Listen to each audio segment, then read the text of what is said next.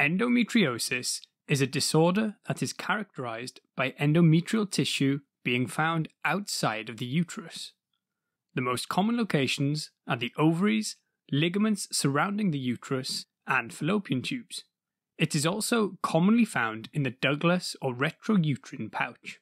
However, it can be found in other parts of the pelvis, like the vagina and cervix, the bowels or rectum, and even the bladder.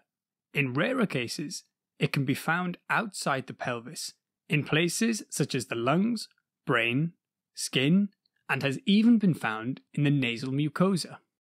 Around 10% of women of reproductive age suffer from endometriosis, with a 7 to 10 times increased risk in those with first-degree relatives with the condition, and around 25% of these patients are asymptomatic, and the average age at diagnosis is 28 years old.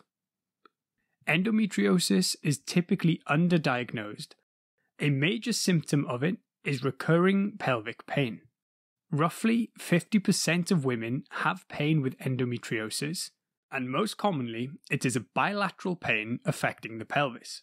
It can also involve the lower back, rectal area, and the legs. Of the patients that have pain, around 70% of the time it is associated with menstruation. This can be explained due to the cyclical bleeding of the endometrial tissue, which can lead to inflammation and swelling, or the pain may come from adhesions. In this case, the pain is more likely to be constant throughout the menstrual cycle. Dysmenorrhea is often observed to worsen over time. Endometriosis is also associated with pain during sexual intercourse, which is termed dyspareunia. It is also associated with Mittelschmerz, which is a pain with ovulation. There can also be pain with urination or with bowel movement. An interesting point is that the degree of endometriosis does not correlate well with the pain. Some women have a small amount of endometriosis but have a very severe pain, while others may have extensive disease and have little or no pain.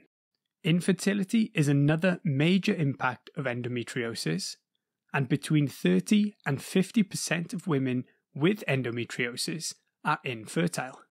Heavy or irregular menstrual periods are common in endometriosis, and when it is found in the thorax, it is termed thoracic endometriosis syndrome, which can manifest as catamenial, meaning associated with menstruation, pneumothorax, hemothorax, or hemoptysis, and is also associated with the development of pulmonary nodules.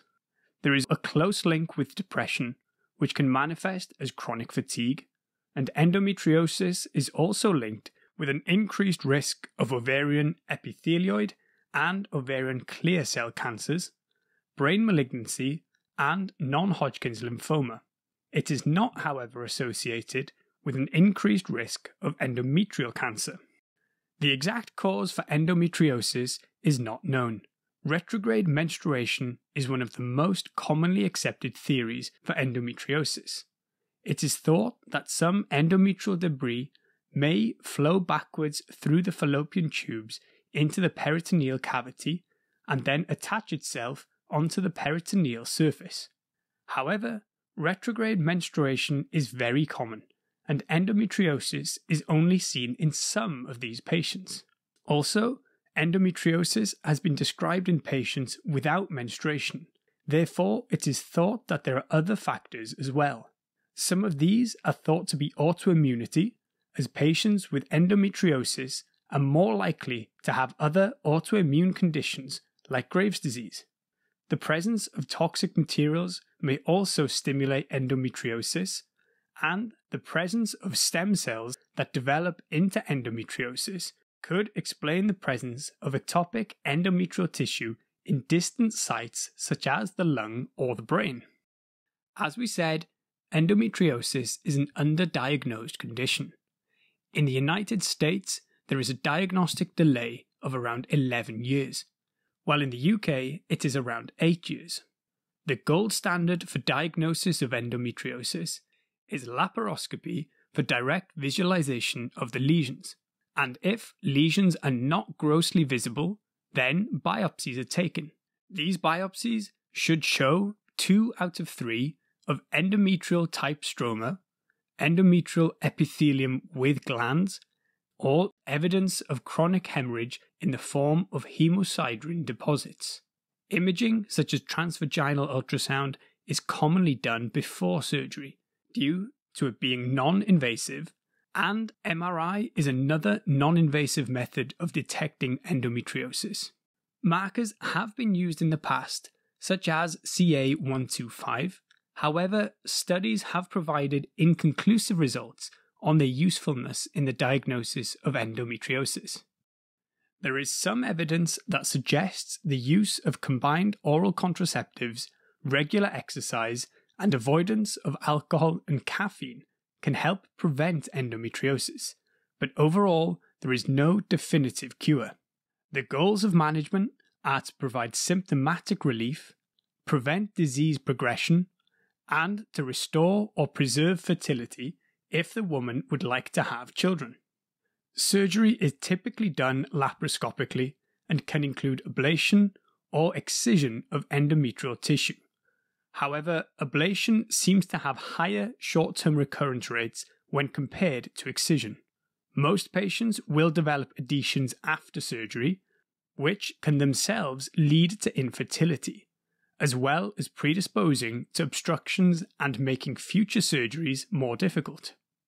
Medical management includes non-steroidal anti-inflammatory drugs, often as a first-line treatment, as the anti-inflammatory action works against the chronic inflammation seen in endometriosis and seems to have a beneficial effect in dysmenorrhea.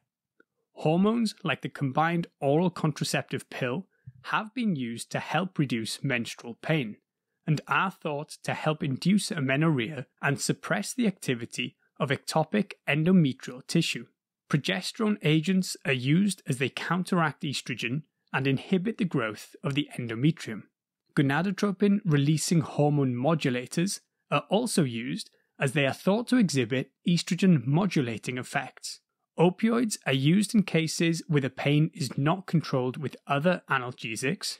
Overall, medical and surgical treatment were approximately equally effective for pain control, but surgery is more effective than medical therapy in managing infertility.